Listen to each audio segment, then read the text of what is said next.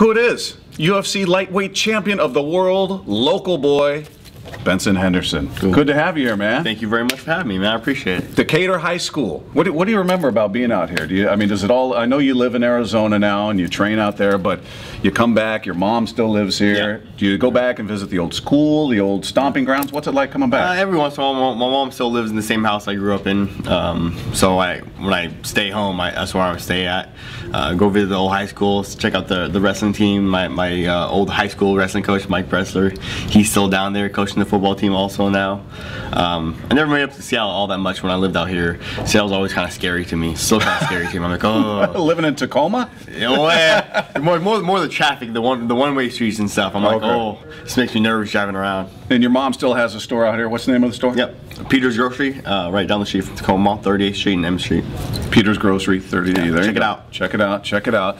Now, what's it been like? I mean, when you found out, all right, not only are you headlining the card, you're headlining it at home at KeyArena. It used to be the Seattle Center Coliseum, but I mean, was that overwhelming? Is it give you more nerves, or how do you respond to that compared to other cards? I was pretty excited when I first heard. I heard that it was a chance between Seattle or Southern California, and so I was hoping for Seattle, obviously. I knew I was going to be main eventing. I knew it was going to be the headline. But then I found out it was going to be Fox as well. So Fox is a big deal, you know. Main event, big deal. In Seattle, hometown. When I found out they decided for sure it was going to be Seattle, I was pretty ecstatic. Yeah, by the way, that's UFC on Fox 5, December 8th, KeyArena, and as of this taping, tickets been on sale roughly 4 hours. Almost sold out. Yeah. So go to Ticketmaster.com and do yourself a favor. Now, what kind of pressure goes? I hear different fighters talking about fighting in their hometowns, and they get distracted with requests. They get distracted with all your cousins and friends that you never knew you had. Yeah. And I think you fought in Arizona before. Maybe there's a different level of distraction there. But are you I know it's still a little while before the fight, but are you getting a sense of, all right, this is going to be different, and I'm going to have to manage all the outside stuff? Well, I lived in Phoenix, Arizona now for 5 years, 6 years.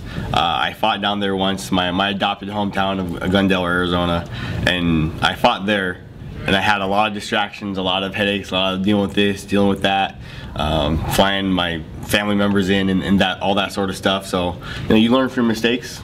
I learned from that. I lost that fight, so I learned from that. And so for this fight, I'm just not going to allow any of that stuff to distract me. My goal, I have a purpose. I know what that is. Everything else can go by the wayside. And hopefully all the new friends and cousins will understand that now. Hopefully. I hope so, guys. Forgive me. I'm sorry. I hope not to offend any family members you didn't know you had. You've talked about wanting to break Anderson Silva's record as far as title defenses. It's pretty lengthy. I mean, he's now 37 years old. This guy hasn't lost in forever. Is that something you really is truly important to you? I mean, I know you love the belt. You love being the champ. Is it the goal ultimately, or is the goal to be just the most thought of as one of the most dominant champs? What's the ultimate goal? No, I think the ultimate goal, I think goals in general, you have to have in life. They're what drive you, they're what push you. I think it's good to have goals, long-term goals as well as immediate goals, short-term goals. Goal is absolutely to be the best fighter on the planet. Period. No ifs, ands, or buts about it. I want to have the most title defenses in the UFC. I want to have the most wins in a row in the UFC. It's a lofty goal. It's out there. I know it is. I know it's shooting for the stars, and I know that. But I think it's good to have those sort of goals. But I definitely want to beat Anderson by one. I want him to be second in all the record books and me be right above him.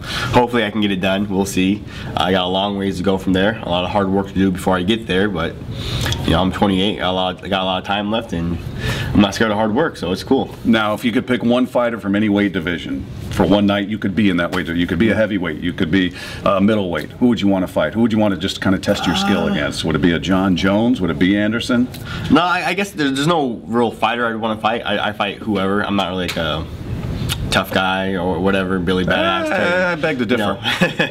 But I would want to be a heavyweight just because the heavyweights get all the love. Ever since freaking wrestling in high school, heavyweights eating a Subway on the bus to the wrestling venue, and us small guys are cutting weight, and we're all sad and tired and dehydrated, and I want to be a heavyweight, just don't have to cut weight and see what that feels like. How tough is it for you to cut weight? I mean, how far off your fighting weight are you when you're just walking around? Just walking around, maybe 20, 25 or so above the 155, what I have to weigh in at. But I've been doing it a long time. Been cutting weight, making weight for a long time.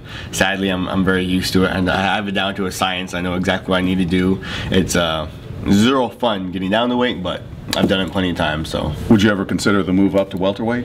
Probably not. I want to solidify 55. I want to dominate the 55-pound division, and you know that's my division. And make a stake, a claim to it, and own that division, so to speak. Well, you get your shot December 8th, and before we let you go, I got to ask you about that fight with Nate Diaz. He's a guy that's very polarizing. Yes. There are people that love the Diaz brothers. There's people that hate the Diaz brothers. There will be people that will become Benson Henderson fans because you beat the daylights out of Nate Diaz. Yeah.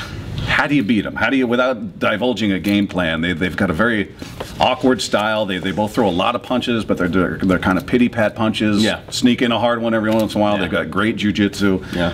Where do you think your advantage is with him? Well, we haven't yet broken down the film. Like, I haven't yet watched the film. I've watched all their fights as a fan of MMA, first and foremost. I love watching MMA. I'm a fan of both the Diaz brothers, their styles.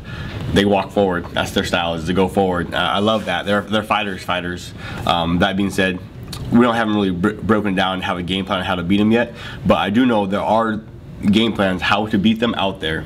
If you want to beat Nate Diaz, we know you can do A, B, and C. Look at the Clay Guida fight. Look at the his Rory McDonald fight, the Dong Hyun Kim fight.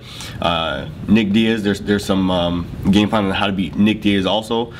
His style is obviously very similar to his brothers, or his brothers is similar to his. So there's game plans, there are blueprints out there for how to beat those guys.